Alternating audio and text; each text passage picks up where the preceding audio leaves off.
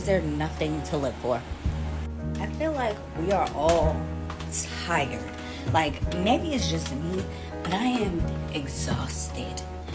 Everything is expensive. Inflation is through the roof. We can't get jobs to save our lives. This country is a shit show. This election is a fucking joke. The dating scene, atrocious. There is literally nothing to live for these days. And I'm not trying to be dramatic, but there's genuinely nothing to live for. So any goals that you had for yourself, whether it be career, family, marriage, travel, which you can't afford anyways, all of that is null and void.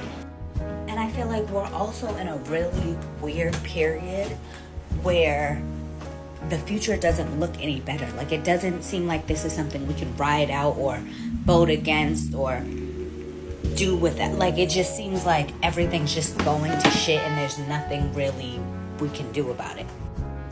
Like, when I talk to all of my friends and family, I've asked all of them, do you plan on voting? And everyone's answer is no, because no one cares anymore. We have our own lives to worry about, myself included. If you know me, you know I'm the biggest advocate for voting, not only presidentially, but locally. I can't even find the time to focus on what local things are going on in my community because I can't afford to take that time to figure it out. And it's crazy because, in all honesty, I've spent more time researching how to get the hell out of this country than I have researching an election or anything else for that matter.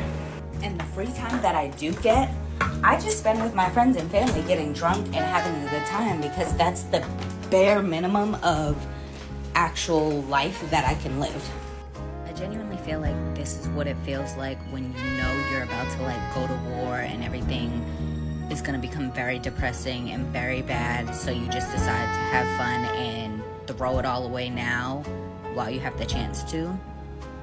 Is that just me, or does anybody else feel like that's what's happening? Like, I don't feel like this doesn't feel real.